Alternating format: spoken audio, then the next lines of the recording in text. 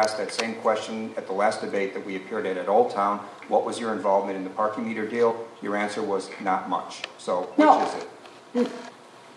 It was none. I think my answer was none. We have it on tape. It was not much. Well, then then I misspoke. And actually, this is the question that I was going to ask him, so maybe we'll have to go another round. My question was going to be, why is he knowingly lying about my record on this issue? His mail piece that came out about the parking meter deal says that I was a partner at the law firm when it did the deal.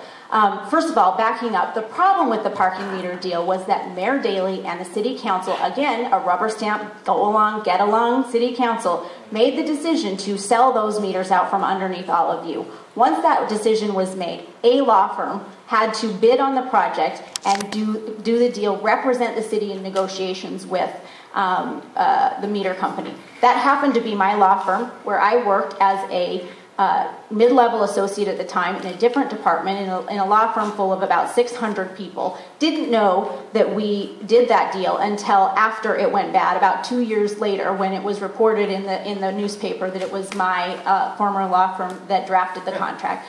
You know, I'm going to take an extra second on this one.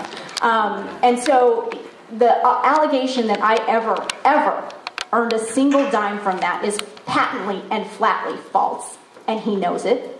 The idea that I ever benefited from it or that the law firm benefited unfairly from it is patently false, and he knows it. Brian comes out of the school of thought that it is more get along, go along politicians. He will be the type of rubber stamper who will continue along the same path. All right, I think